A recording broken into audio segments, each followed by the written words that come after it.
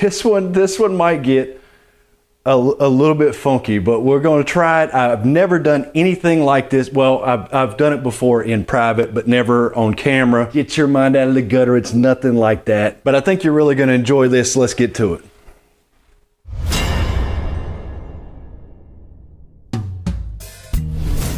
Hey everybody, welcome back to Golf Test Dummy, the channel where I use my game to help your game. And as I said, I've got a little something different out here for you today. I'm waiting on the sun to go down.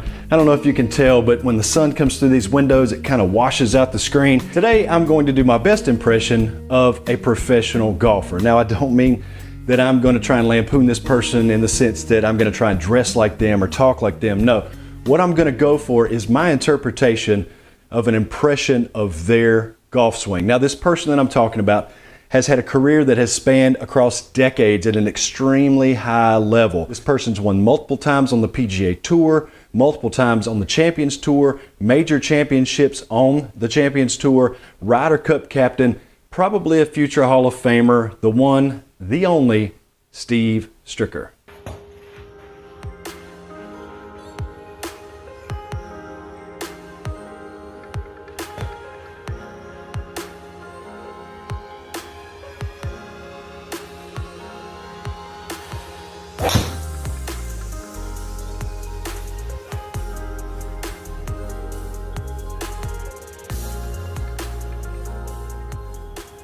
Now, that was about a 250-yard drive. I've got some split screen going on here for you so you can kind of see me from this angle and you can see me down the line.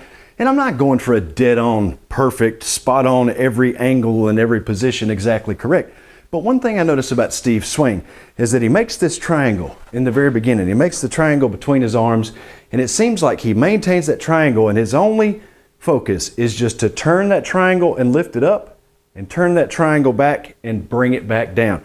He tries to maintain that all the way through the swing. It's a really, really simple swing. Now, I've got 122.5 yards left into this green. It goes uphill about 15 feet. I'm gonna hit a little baby pitch and wedge, try and be as much like Steve as possible. And let's see if we can get in there for a major champions birdie.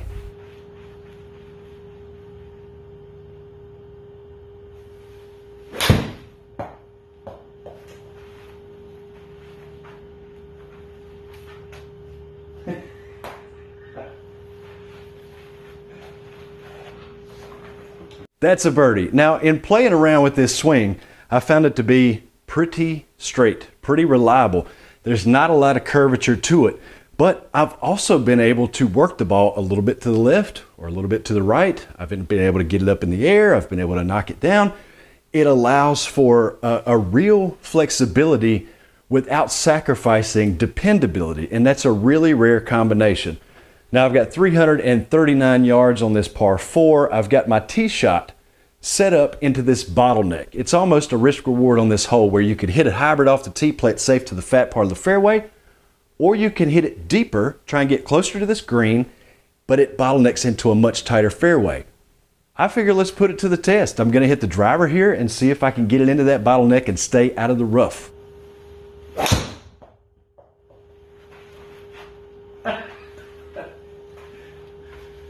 Oh man, that's beautiful. Oh, too far.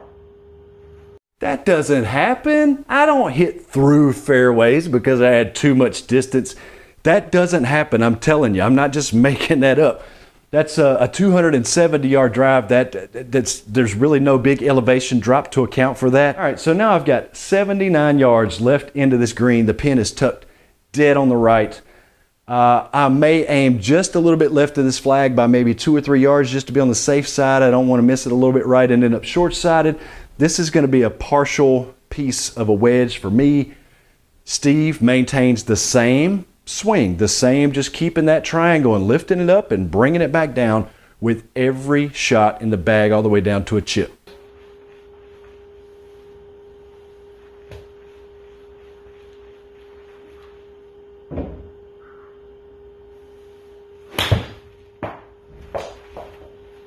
Look at this. No? Aimed it a little left to be safe. I even went a little bit left of that with my shot, but pretty good distance control. 76 yards. I ended up 16 feet away. Gave me a 2-putt for the par. Now I'm on to a fairly long par 4, but it also has a pretty decent elevation drop. Looks like it goes downhill about 63 feet. It's totally safe to hit driver here. I'm going to try and bomb it out there and leave myself a shorter club. If last hole's drive was indicative of how this one's going to go, this might push close to 300. Now that's just crazy. There's no way I get anywhere. You know what? Let's just count on 250 down the middle of the fairway. That was a bad one. I felt it.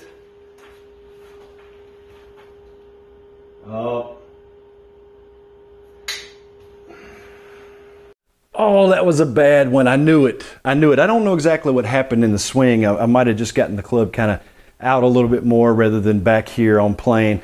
But when I came down, I felt it hit the toe of the club and high on the face. And it was just this high right, really weak shot. It only traveled about 238 yards. I ended up in the right-hand side rough. It would have been much worse if I hadn't had that downhill elevation change to help me. But I've got 205 left to the flag here. It goes downhill about 24 feet, which should help me a little bit, but I'm coming out of the rough, which is going to rob some power. By the gauge, it looks like it's going to knock me back about a club. So I think I can go 5-iron here. If I can hit this 5-iron pure with this Steve Stricker swing. Whew.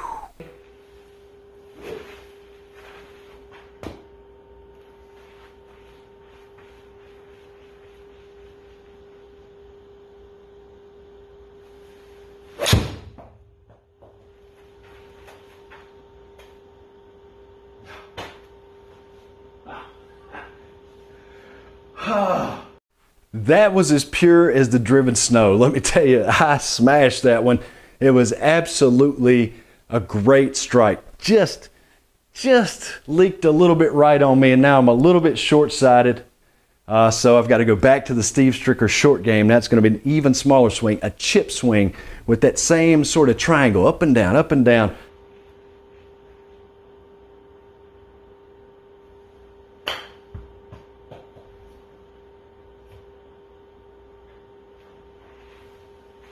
Saved a par with the chipping game, got it to within 2 feet, I think it was.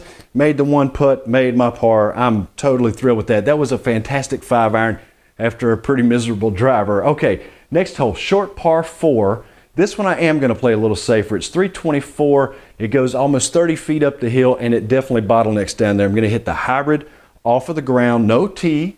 Let's put it to a real test and just put it right down the fairway into a safe zone, give myself a short iron into the green. Looks like the pin is on the front, so I'm going to need to fly something high. Here comes that versatility we're going to test out. Let's go.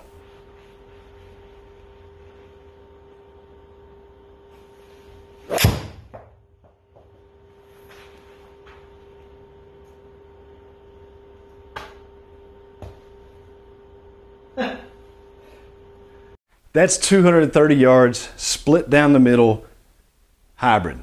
I mean, come on. Who can't play with that? That's fantastic. Okay, that leaves me almost exactly 100 yards into this green. It's 14 feet up the hill, but the pin is on the dead front. Now, I could just throw it back to the middle of the green and play it really safe and try and get a 2-putt and get out of here. But, again, trying to really put this to the test. And I said we had the versatility along with the dependability. Let's see if that's true.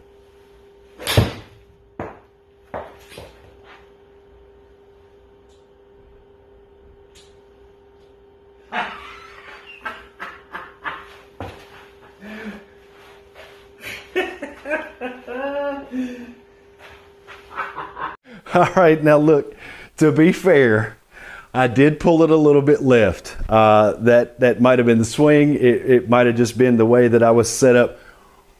So I ended up with a 2-putt to make the par. But the important thing is that I was able to take a gap wedge, take a little bit off of it, throw it high up in the air, have it sit down like a butterfly with sore feet, and be the perfect yardage.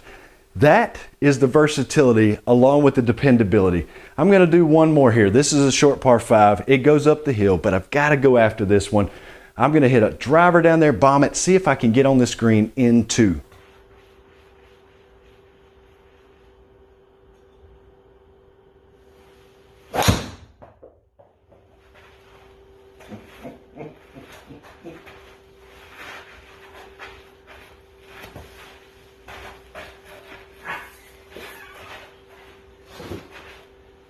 The truth is I have zero idea. I'm not watching this footage while I'm recording it. You guys are seeing it before I see it. I have zero idea if I look like Steve Stricker at all. Most people tell me I look a lot more like Jim Furyk. We won't get into that. I've got 206 yards left in this green, 25 feet up the hill, plenty of green to work with in the fairway. No reason to think that that same 5-iron from the other hole shouldn't put me right in the breadbasket.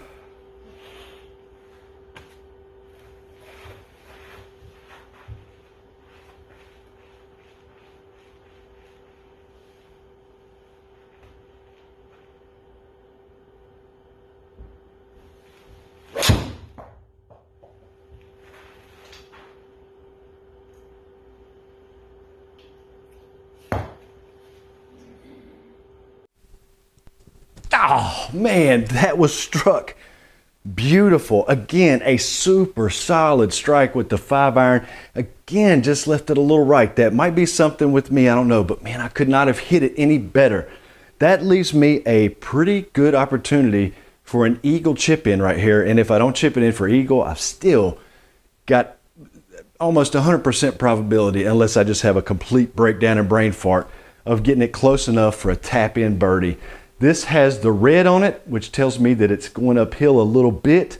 It looks like 1 foot 11 inches. It's a 39-foot chip. The stuff giving you the green read is kind of canceling itself out. Should be pretty straightforward. Come on, Steve.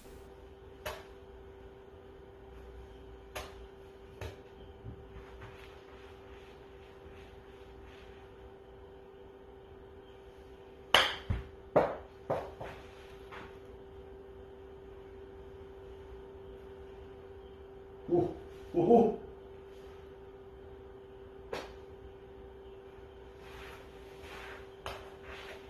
One foot. Oh, man. It was reading uphill and it kept rolling. I'm telling you, I never get that much rollout on the chips on this game. That's okay, though. It was a really good chip. It was in the general vicinity of the hole. I thought it was going to stop shorter. It just rolled out a little bit. It went to 6.5 feet past the hole, and it gave me a 2-putt. Normally at this point in the video, when I'm trying to wrap things up, I would say, okay, so what did we learn? Well, I'll tell you this. I hit some pretty long drives. I hit some pretty long hybrids. I hit 5-iron really solid. I hit short irons and wedges really solid and pretty much was able to control the trajectory. I got good proximity to the hole. I hit the greens. I almost hit every fairway. That was super consistent and super reliable and super easy. I got to tell you what, if I can ever get my butt back out on the golf course, I want to play an entire round as Steve Stricker. Next time I get on the golf course, I promise you I'm going to give you that video. I don't know exactly when that's going to be. I've got a wedding coming up this weekend. Next weekend, I've got a trip where I'm going about 3 hours away from the house. Maybe the weekend after that, I don't know. I might have to sneak in and call into work one day. Jay, if you're watching this, a day maybe where I can split a little bit early and get out on the golf course and play Steve Stricker. Guys, thanks so much for watching this video. I really appreciate it. I hope you enjoyed watching it as much as I enjoyed playing Steve Stricker out here today. If you did like it, don't just click off of the video. Click the thumbs up button first. Leave me a comment down below. Did I look anything like Steve Stricker, or did I at least have a much improved swing?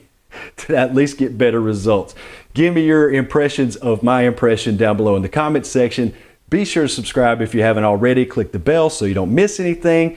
Check out the deals down in my description down below. You can help support the channel with Amazon and it costs you nothing extra. You can save yourself some money on the Bionic Gloves website. Go check out Sunday Golf and their pencil bags. Shop Indoor Golf. Go click that. Use my code so you can save yourself some money. Golf doesn't have to be expensive or difficult. I'll see you in the next video.